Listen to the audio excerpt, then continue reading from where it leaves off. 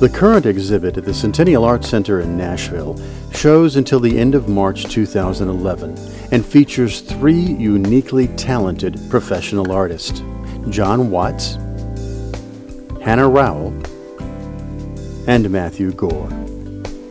The opening reception celebrated the stark contrast between these 3 artists' work and showed the individual excellence that each brings to their style of work.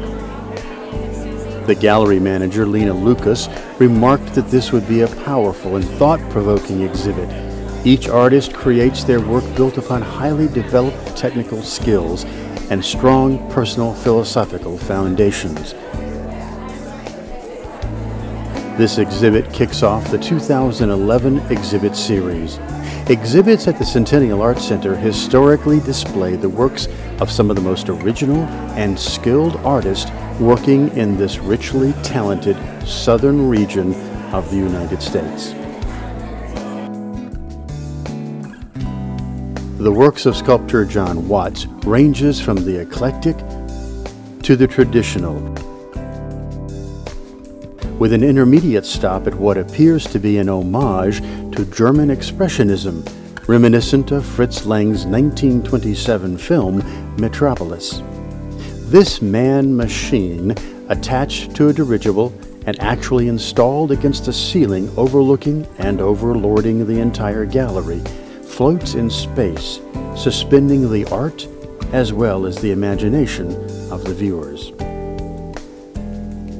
All the while, this figure appears to grapple with the contrivances of the imposed mechanics of postmodern society.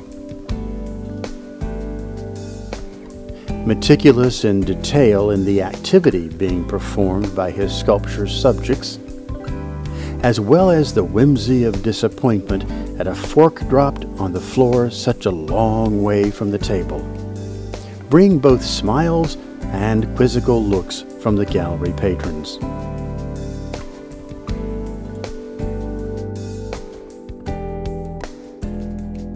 Hannah Rowell grew up in the woods of Middle Tennessee, with nature as a constant companion and inspiration. She works exclusively in charcoal today, though her education was largely in oil painting. However, as a mother of twins who spend their daily playtime in her studio while she works, her priorities shifted. I wanted to get away from the toxicity of oil paints, and so I kind of came back to my roots of drawing, which, I had, of course, most painters started with drawing, so came back to that, and just started experimenting more with charcoal. I'd never really done any large-scale charcoal drawings, but I found that I could do them really fast, I could do them really inexpensively, and I could do them without making, having any toxic materials around.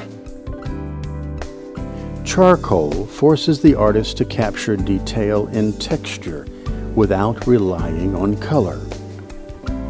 With the contrast, charcoal can be so thick and dark and rich.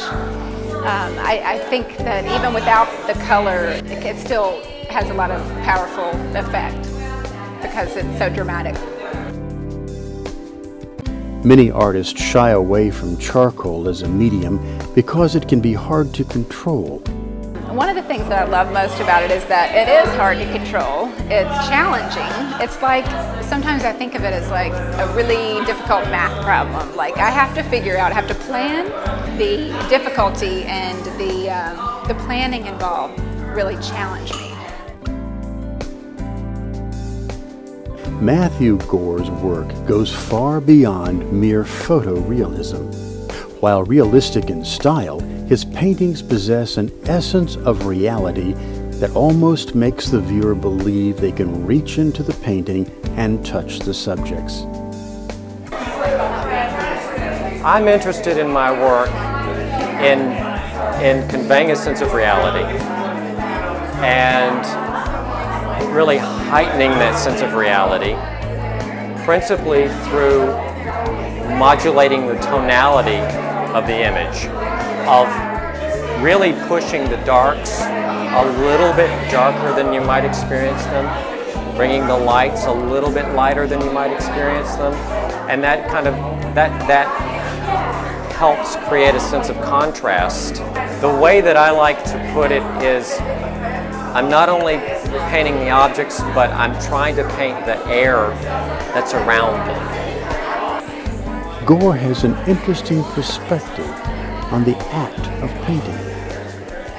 One of the things I like to say is that painting is really a performance art because you are recording your performance in paint.